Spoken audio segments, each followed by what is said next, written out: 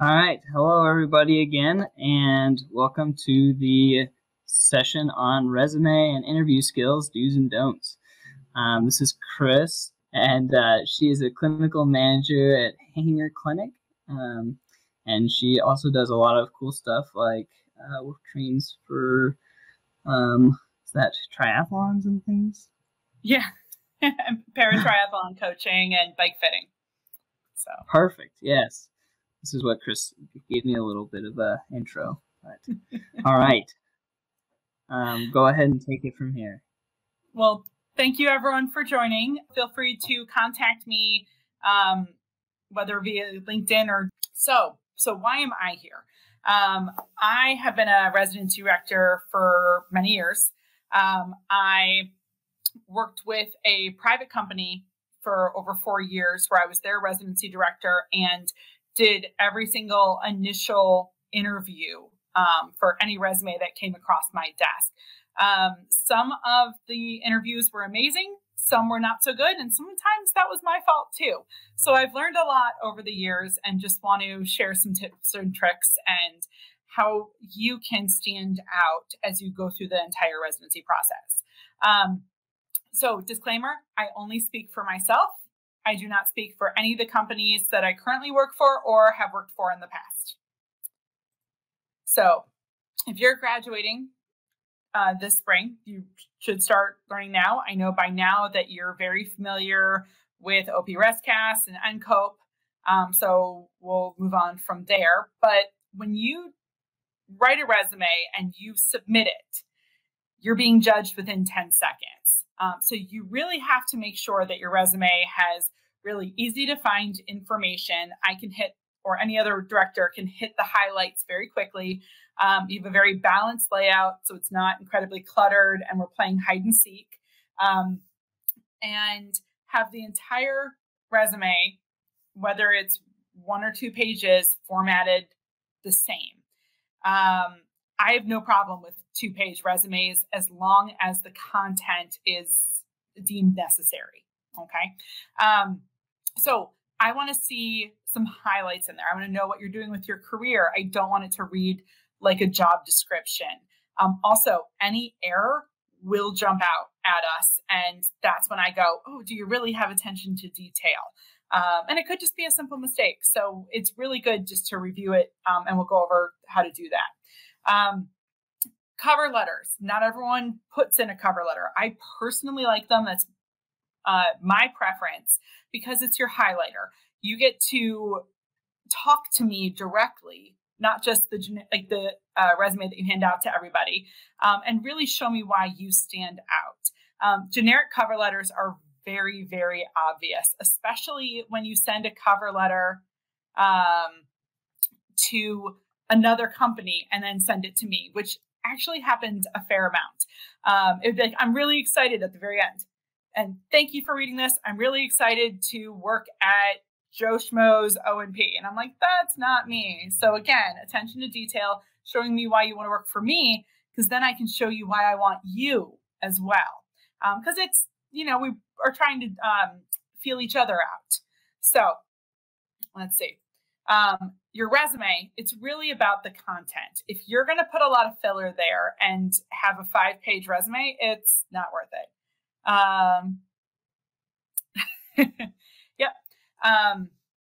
Personal email, kdesjardinescpo@gmail.com, or reach out through LinkedIn. So resume, the content, you need to have a header. You do not necessarily have to have an objective because basically everyone's objective is to get a residency. So don't use the valuable space unless you have something important to say. Put your education first. I want to know where you went to school. That's going to help me know where you were trained. Put any experience down, your qualifications and skills, and it's better to list some references. As far as experience goes, getting to say, I worked on a really cool project, absolutely put it there. If you say, I took biomechanics, lower limb prosthetics, everybody does that. So don't add filler, okay? So let's talk about a clean layout. This is actually my resume. It is a little bit out of date, but kind of bear with me. First thing, when you look at, everything looks kind of the same. You can see each section. You can see the margins are all the same. The fonts are all the same. So to kind of get into it with your header, you want your full name or your nickname, whatever you choose to use, the ways to contact you, and that's my personal email address right there. Feel free to copy it down. Put public information. I do not need to know your specific address. Please don't send out your home address on these. That happens often. And you're going to get those nosy Nellies who are going to be Googling where you live and checking out your house on Zillow. So don't do that. And then use a professional sounding email. First name, last name, something that we know is yours when I have to go into Outlook and search for you later based on our communications. I have had the craziest email addresses show up, especially the ones that I know that you made when you were 12 and you're still using. So keep that. As far as references, I usually like to have like just 3 or so. It's probably what you're going to need. But again, let them know that you're asking them to, or listing them as a reference. We don't want any surprises, especially if you think they're going to give you a good reference and they don't, because that's a nasty surprise. So education, your school, degree, graduation date. Your GPA, sometimes it can hurt you if it's pretty low. So only put it there if you feel like it's adding to your resume. Put all your colleges. You do not necessarily need to put your high school unless, again, you're trying to share something that's really unique about it. I would not put a CPO in your email for your CPO. And thank you, Sri. I appreciate the links for resume building. That's awesome. So you can see I also listed my the hours I did at Newington. I listed the locations and the clinical and technical affiliations there. So let's see, your experience. You want to put your job title at whatever company that you're in. You want to describe your job duties and what you did for them without making it look like an ad, okay? You also want to use really active words. We created this new design. I volunteered at X, Y, and Z. I invented this. A lot of times I see, I worked at this location and we worked to build a prosthesis, and it's very, it's just the same thing and nothing jumps out at you. You really want to use this to brag about yourself. Now, don't exaggerate. I've had people be like, I took the lead on 7 AKs. And I'm like, based on your dates, that was your second week at work. So figure out how you want to list that. But you do want to demonstrate how versatile you are. For example, in the red box, I was responsible for developing an annual business plan and implemented strategies to meet and exceed revenue targets. In 2019, increased revenue by over $100,000 while increasing prosthetic prescriptions by 4%, orthotic prescriptions by 8%. I do not expect to see that with a student, okay? But just kind of keep that in mind for what you want to do in the future. Once you are a resident, if you did do some marketing and build something as part of your residency, that's awesome. That's bonus. But record it. Make sure you add it to your resume and be building your resume constantly. You don't want to be a year or two in and then going, wait, what did I do those years ago? So keep a running tab, even if you have to then reformat it when you're ready to use it. I did not have previous experience in O&P before I entered school myself. I used work experience in internships that I did in research labs and other jobs that showed customer service, that I was able to work with people. I did not necessarily put that I was an ice cream scooper back in high school, but you can take a like a server job. Back when I used to have that, I worked in the restaurant field. But again, I was able to manage money. I was able to multitask. And I kind of pulled all that apart and then listed a couple things that I did. I did not make that a huge section. Clinical hours for school in our resume, I actually look for them. You can put them under experience. It depends how you want to format yours. I put mine, because I'm so far removed, as the location underneath school as like a subsection. So, because it was all entwined while I was in school. So, and even if they're unpaid, that's fine. You were an intern at this company. You were a volunteer at this company. And then say a little bit about what you did. If you were more spinal and orthotic focused, write that. Don't necessarily, again, say you were lead on a case, but go ahead and list what you did. It's being accurately creative with how you describe it. Okay.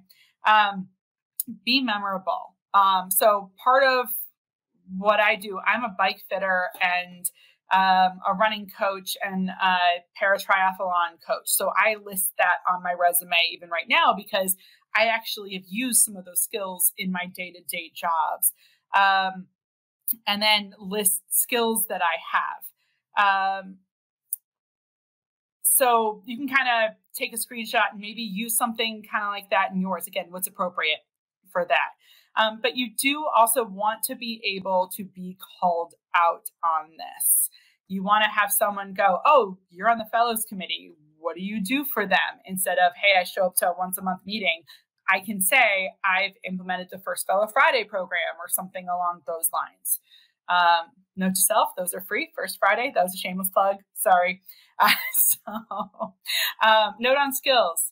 You're showing your skills when you write your resume. So attention to detail. You want to make sure everything is lined up. You want to be consistent with how you put, so you can see nothing here is lined. That right there, if you put attention to detail, and I noticed this, that's not attention to detail in something that's your first impression. So what am I going to think your clinical notes are going to look like? And I know that's me projecting, but that's the first, minute or two that I know you. So you are very unique. You do a unique capstone project. You've done trips with ROMP. You've had an uncommon patient experience of an upper extremity that you were able to sit in on or work with. When I was a resident looking for a position, I had built the K-chafe, so mine was on there. Just give me something to talk to you about. If it looks like I can put your resume next to one of someone else who's looking for the same job, and I can't tell you guys apart based on your resume, you did not make yourself stand out. Okay, so just be unique. I know you're unique, so show me. So the references, again, you can put things in your clinical experience that you worked with so-and-so without listing them as a specific reference later on. For example, someone listed that they worked with Lindy over at the University of Hartford. Cool. I have met her. I might call her up and say, hey, did you know so-and-so?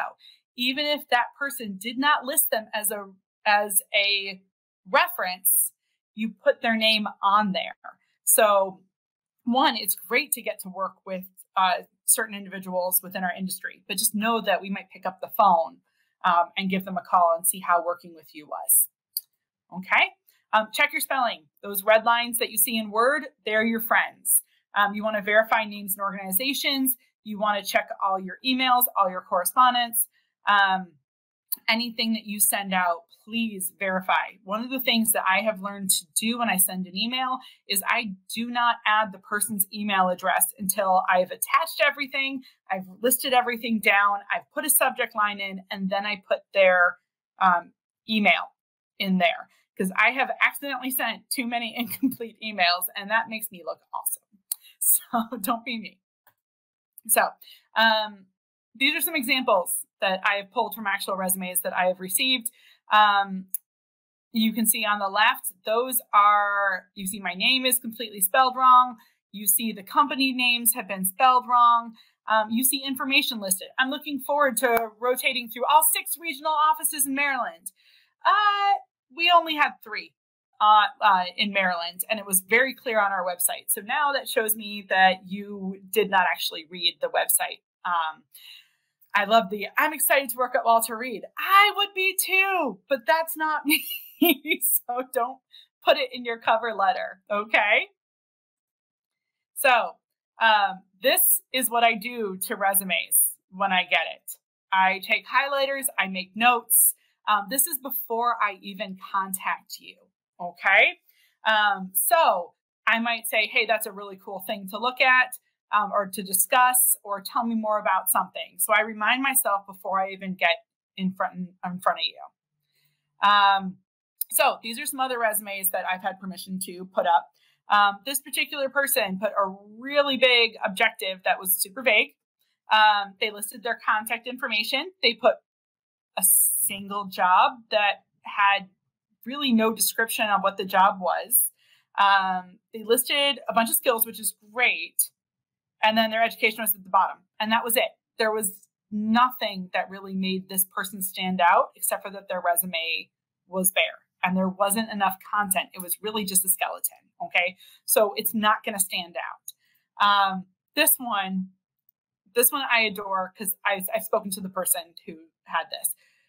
This particular individual is amazing. It's coming from a liberal arts background into the O&P. This is what they did. And it was super cute. However, it was really hard to find what I was looking for. And they listed their employment history later on, because again, there was a second career. But they had all these presentations that they did at conferences. Everything caught my attention. They listed funding, really cool scholarship that they received. But again, it just was not a very professional layout, and it was really hard to find out. So it was just very overwhelming. Although I was really disappointed that it was not scented. Again, I do love the movie Legally Blonde, but I'm a lot older than a lot of you guys. So anyway, resumes, clean and easy. Ask people to review it. Check your file names. Make sure that you save it. I do K Desjardins, and then I might put a date in there or who I'm sending it to, because you can tailor your resume to the individual organization you're sending it, not just your cover letter. Verify the attachments. I had someone send in their application to become a neuropath to apply to their school. And I was like, that's not to me. Save it as a PDF, so that way the formatting comes along correctly. It's a very small field. You want to make sure that you are polite and memorable in a good way. So that way you maintain a really good professional reputation. So you can send a thank you note. You don't have to. I always thought it was really cool when someone reminded me, especially if I'm sitting there and doing, 10 little interviews or reading 10 resumes that day, that they send thank you note. So this is also pay attention. I screwed up. That should be at the end. So bear with me. Put your capstones. You can actually put capstone or special projects or something as a section, or if it works better for your resume, to put it under your education or experience. It really depends on how you want to draw attention to it. I do like seeing it independent if the project is something you really, really want to talk about. If it's listed under something else, sometimes it doesn't draw attention. So you could easily put capstone project and then experiences or something like that. Just see how it all flows and have a couple people review your formatting for that. So social media, lock it down now, okay? Especially with how polarized our country might be. You never know who's going to be looking at your social media from a company, okay? So really just lock everything down there. I am absolutely almost done. Let's see, applications. Go through OP ResCast. Do not email the CEO when everyone's site says you have to go through OP ResCast. Read the directions, follow the directions, because you will stand out in a negative way. Permanent city or current city. It depends. I usually ask where you are now, unless you want to put permanent city, because that's where you're interviewing at. You can put that there. If you get the interview, please make sure you go over how long is it going to be? When is it? What time zone is it? Are they calling you? Are you calling them? Get on early. Verify that you have go to Connect or whatever downloaded. You basically have 5 seconds to make a good first impression. Dress as you would as an in-person interview. Be present. Look at the webcam. Create your presence, but still be yourself. Okay. When someone is referring to their resume, I know they don't know their resume. If you are checking your cell phone, you're not staying engaged. The interviewer probably booked a couple hours just to do interviews back to back to back. So again, make sure you stand out and are memorable. A lot of interviews have been online lately, or at least an initial interview, kind of like a screening interview. You may only have 15 minutes to speak to the initial interviewer. When I was working with my last company, I would do a 15-minute meet and greet interview, and then I would send people up to my executive team, who then would decide if they wanted to do something online or in person. So you never really know. So let's see, almost done here. Set up your space in advance. Make sure that you're pretty clear in the back. You don't have anything embarrassing behind you. Check your tech. This is often my setup. I have something crazy going on. It doesn't matter. You don't see it, okay? Because I'm bringing my computer up, my laptop up to me. My background is fairly clean. I've had people do interviews and they have dirty laundry sitting next to them. I've had people do interviews in closets so they can get away from their kids, and they made it into a professional space. We kind of joked about it later. If I constantly see a little light shining up, I know you're playing with your cell phone. So just make sure to set your space up. Also, if you have a webcam at the bottom of your laptop, it will shoot up your nose.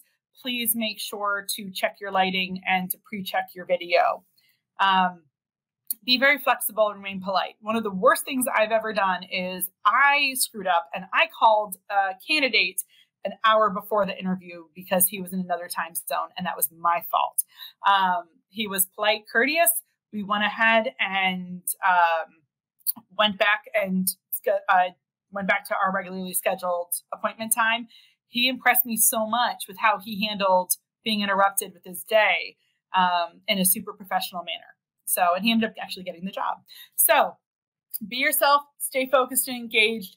Don't do casual Zoom calls. We are all so used to doing Zoom and family talk where we're all over the place, walking around. Don't do that. Pretend you're in person. And that is really it. Congratulations on getting this far, and we're really looking forward to seeing you out in the field.